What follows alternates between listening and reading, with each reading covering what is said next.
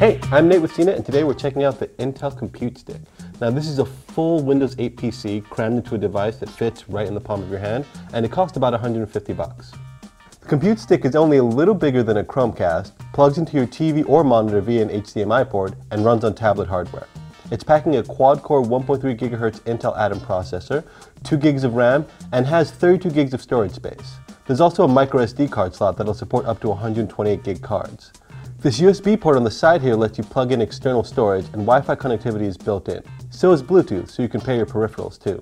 So the stick is definitely not a powerhouse, but streaming HD video or music while you're wandering around the web works great. And most importantly, it can run Minecraft and fairly well. That alone just about makes it product of the year for me, but I'm going to go ahead and reserve judgment until we're finished testing. Now the stick runs Windows 8.1 with Bing. Don't be alarmed, it's a full version of Windows that Microsoft offers to device manufacturers at a deep discount. Bing is the default search engine system-wide when you first run it, but there's nothing really stopping you from just changing that once you're up and running.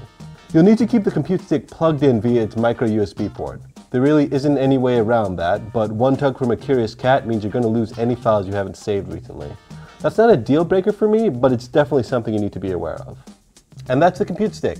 It's not going to be for everyone, but if you're looking to roll your own smart TV or just want to make your next hotel stay a little more bearable and don't mind bringing your own Bluetooth keyboard and mouse, this could be a good fit, especially for 150 bucks.